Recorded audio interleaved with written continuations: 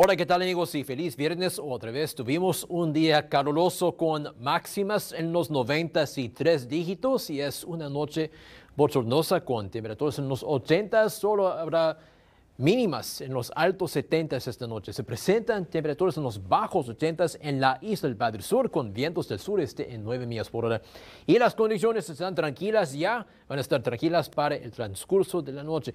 Tenemos temperaturas, en los bajos 80 en Raymondville y Harlingen y Brownsville, 85 grados en McAllen, 88 grados en Rio Grande City y 31 grados en Miguel Alemán.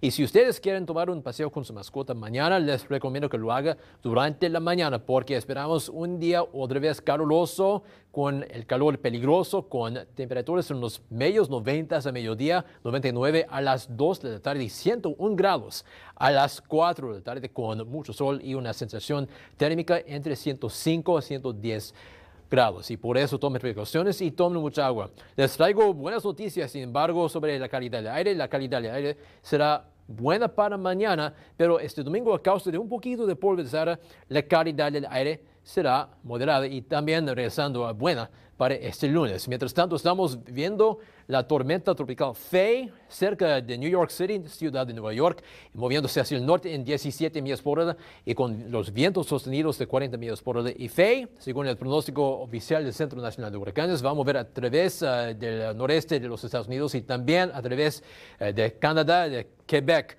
para este fin de semana, y no es una amenaza para nosotros en el valle.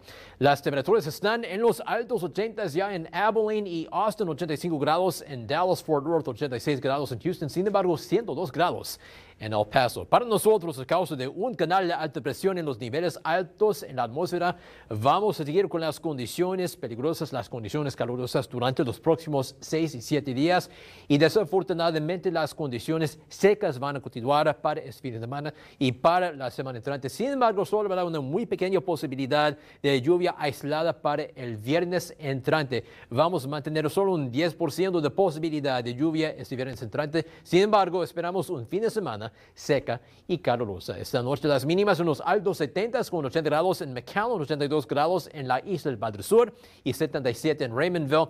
Para mañana un día caluroso otra vez con valores en los 3 dígitos, 103 grados en McAllen, 106 grados en Rio Grande City, 97 en Brownsville, con la sensación térmica entre 105 a 110 grados. Y para los próximos 7 días, las máximas todavía estarán en los 3 dígitos, 104 el domingo, 102 este lunes. Las condiciones ventosas van a regresar empezando este martes y miércoles, con máximas en los altos 90 este miércoles y jueves, y las mínimas estarán en los altos 70.